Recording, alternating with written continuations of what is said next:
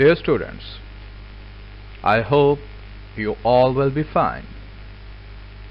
I'm here, Muhammad Jamal Khan, lecturer in botany, University of Education, Lahore.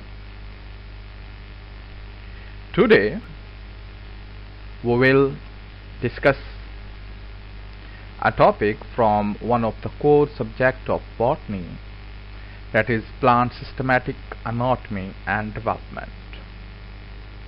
The course code of this subject is BOTN 1112.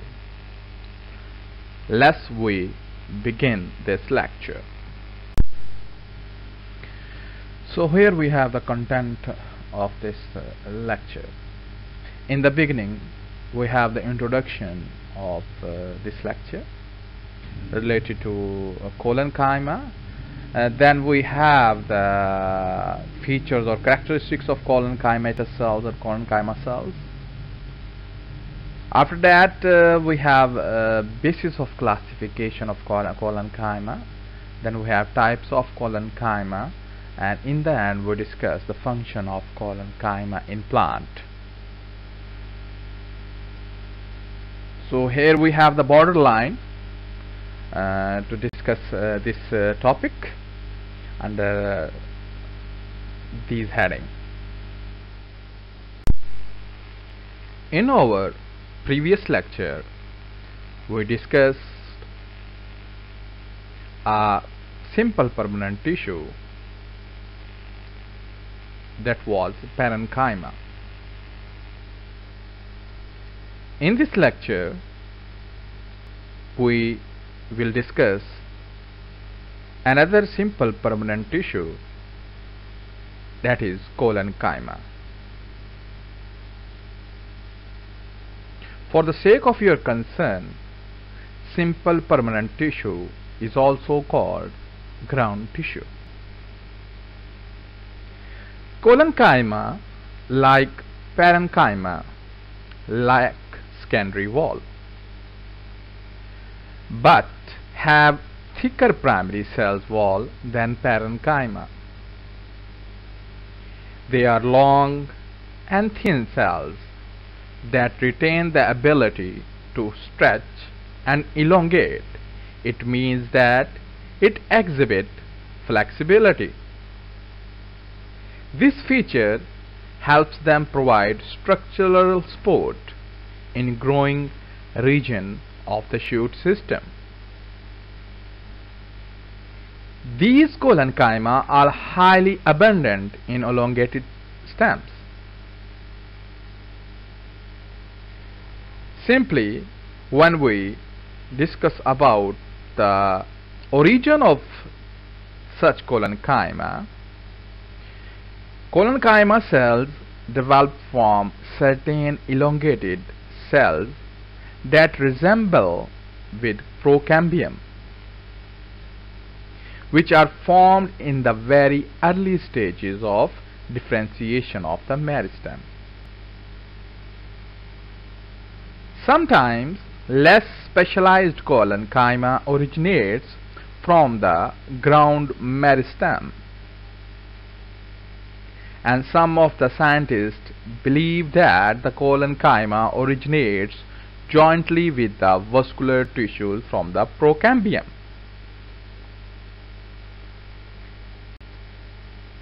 As far as considered its distribution, Collenchyma occurs in the peripheral position. For example, immediately beneath the epidermis in stem, leaves and floral parts, fruit and roots of dicotyledonous plants. Collenchyma is not found in the stem of many monocots. It occurs as a continuous band of solitary or many cells layer, thick hypodermis under the epidermis. So actually this Collenchyma is a very simple permanent tissue or a ground tissue, and when we precisely introduce this simple permanent tissue, we say these are simple living permanent tissues that is present in dicot stem. So as far as concerned with the occurrence of the collenchyma, it is present below the epidermis, in leaf stalks and leaf midribs, and mostly it is present in dicot herbaceous stem, or it is absent in monocot stem. Petioles of leaf, stalk of flowers, and this collenchyma also form bundle sheath. As far as concerned with the origin of this simple permanent tissue, that is collenchyma, it is derived from a meristematic tissue, and those meristematic tissues are procambium. One of the main feature of the collenchyma, or one of the main distinguished feature of the collenchyma, is the size and thickness of these cells. So we can say that it is the most distinctive characteristic of the collenchyma cells. That is the cell wall which become unevenly thickened, or you can say that irregularly thickened. So due to this unevenly thickness, it forms angle within the cell. So there are different types of deposition in collenchyma, but commonly the thickenings are confined to the corners of the cell, due to which it produces angles. And the degrees of deposition may be so much pronounced that the cell look circular in cross section. Due to these thickening, it possesses different shape and size, and the size and the shape of collenchyma cells vary greatly. The shorter ones are more or less like parenchyma, and the longer ones resembling the fibers with overlapping tapering ends. The individual collenchyma cells may often attain the length of near about 2 mm, and the cell wall of these collenchyma are made up of cellulose, hemicellulose and pectic material, and that contains almost 67% of fresh weight.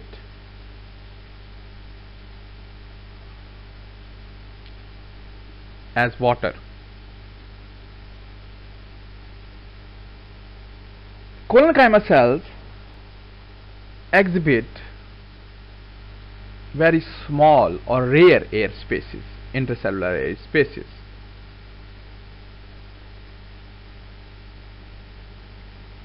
The main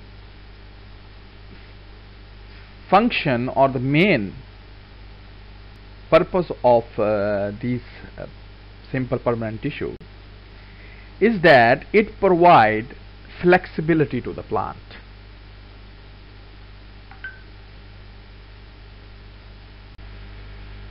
So here we have the what is collenchyma actually is.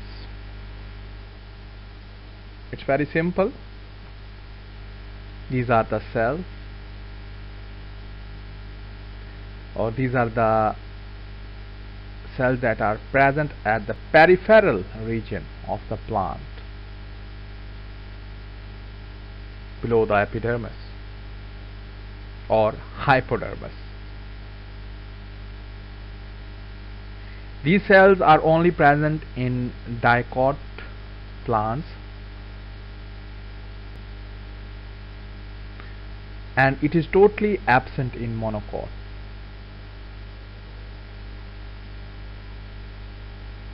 Sometimes these collenchyma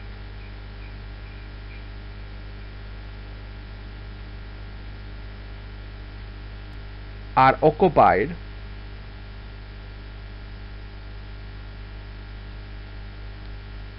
within the plant cell as ridges.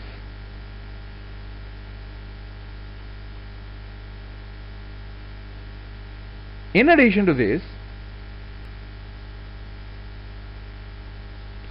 collenchyma are present in dicot leaf above the petiole, midrib and leaf veins. In very rare cases, these cells contain chloroplast, but majorly chloroplast is absent in collenchyma cells. And in some cases, the collenchyma possess tannin.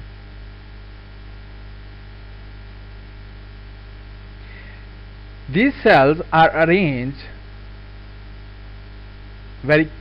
in a very compact form, so due to the very restricted and compact arrangement, intercellular spaces are absent, and in very minor cases, the collenchyma contains intercellular spaces.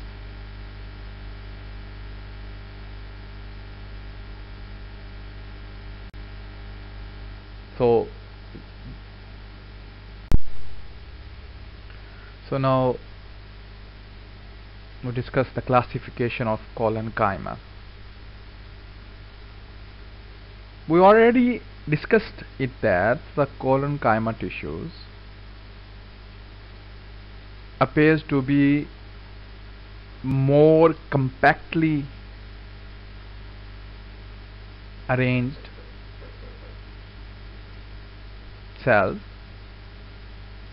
as the thickening material deposit more heavily at the corners and on the radials or peripheral region of cell, in addition to normal uniform thickening. Due to this deposition or due to thickening as a result of deposition, we classify the collenchyma into four forms. So collenchyma are classified on the basis of the nature of wall thickening and arrangement, compact arrangement of cells.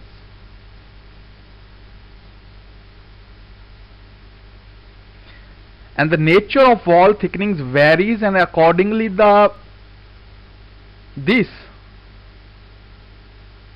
we have four types of collenchyma. Number one is angular collenchyma. I precisely give you the definition of angular collenchyma, that is, the thickening material deposits at the angles or corners of the cell. In cross-sectional view, the thickenings occur at those places where several cells meets, as you observed in this slide.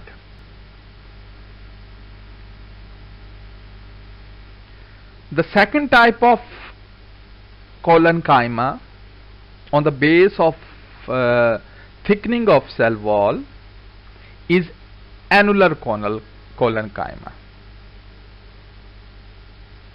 And annular collenchyma cells are the rarest of the types and have been observed in leaves of carrot plant only.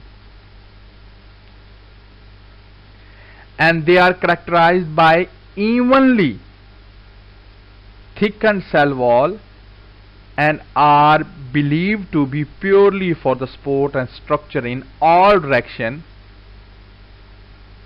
with no one side of wall being more thicker, as you observed in the image.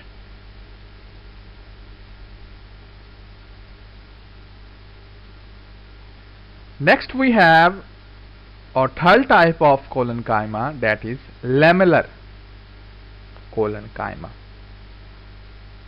In this case, the thickening material deposits heavily on the tangial walls of the cell than the radial wall.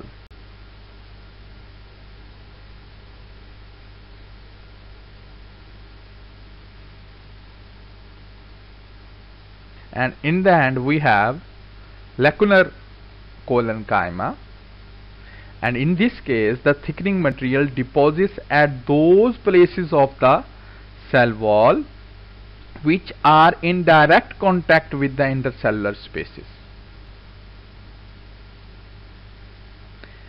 And later we will discuss in detail all these types of collenchyma.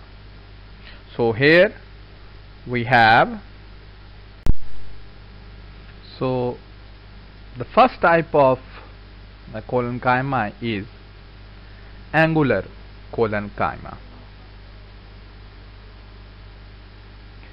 In this type, the deposition is localized at the corners or angles of the cell, due to which the cells are angled and polygonal in appearance.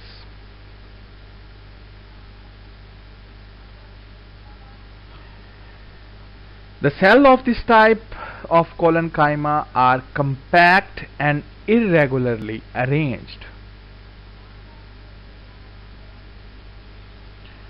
So the thickening material deposits at the corners of the compact cell. Due to this, there is no intercellular spaces in angular collenchyma. So this angular collenchyma is a very common type of collenchyma, and it is found in the hypodermis or below epidermis in plant cell.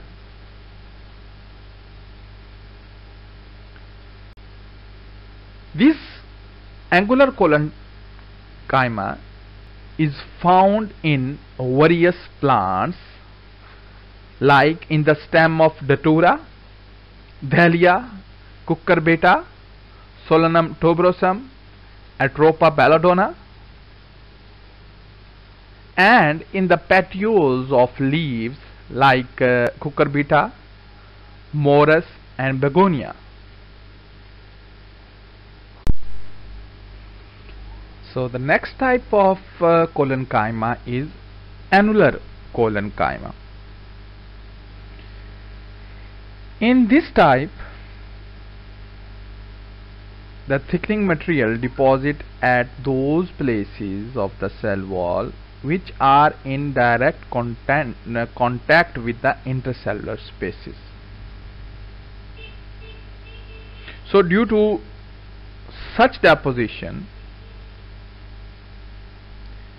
a uniform thickening appear, and each cell appear as circular in cross section.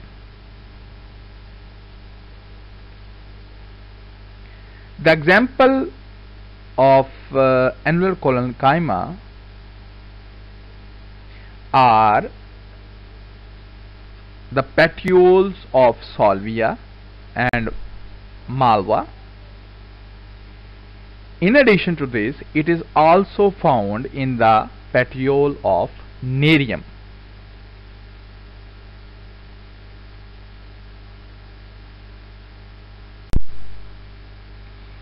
The third type of collenchyma is lamellar collenchyma. In this type, cells are compactly arranged without intercellular spaces, and the thickening occurs in various patterns, mainly on the tangial wall of the cell.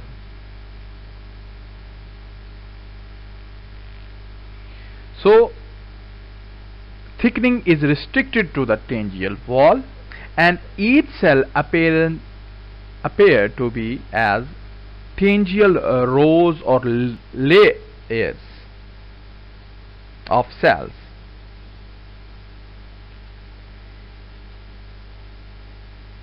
And it is mostly occur in the petiole of leaves. This type of collenchyma is found in the stem of Sambucus, Rhamnus, and in the petiole of Choleraria.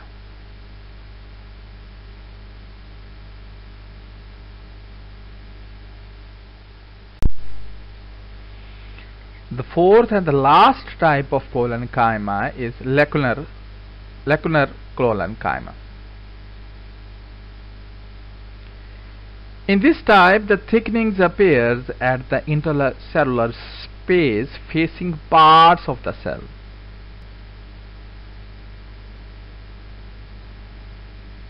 So, due to this, the collenchyma exhibit intercellular spaces, and thickening is restricted only those intercellular spaces.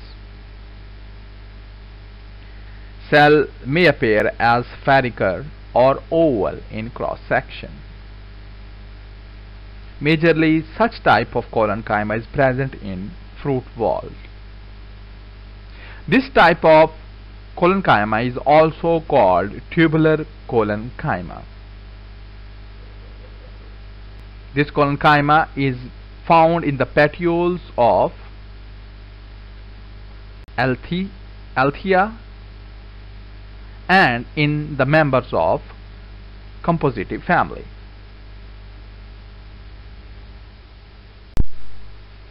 So now we discuss the functions of collenchyma.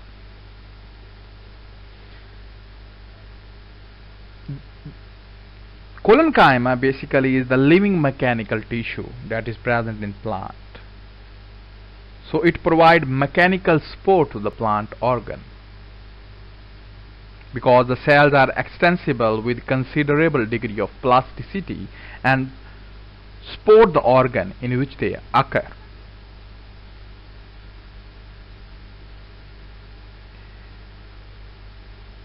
The cells of collenchyma are more flexible than sclerenchyma. Due to this, most plant parts can bend without breaking. These cells permits the growth and elongation of plant parts because of their living nature.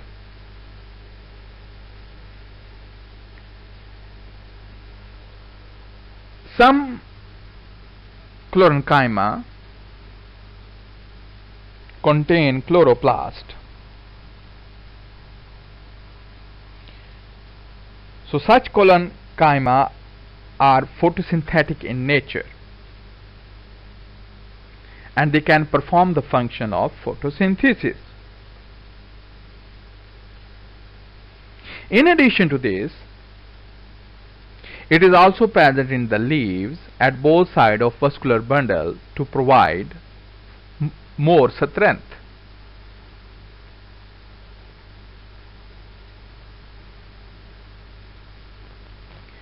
Collenchyma can serve as a storage site for defensive antibacterial compounds. and in some cases the peripheral thick-walled collenchyma become thin and regain the meristematic activity.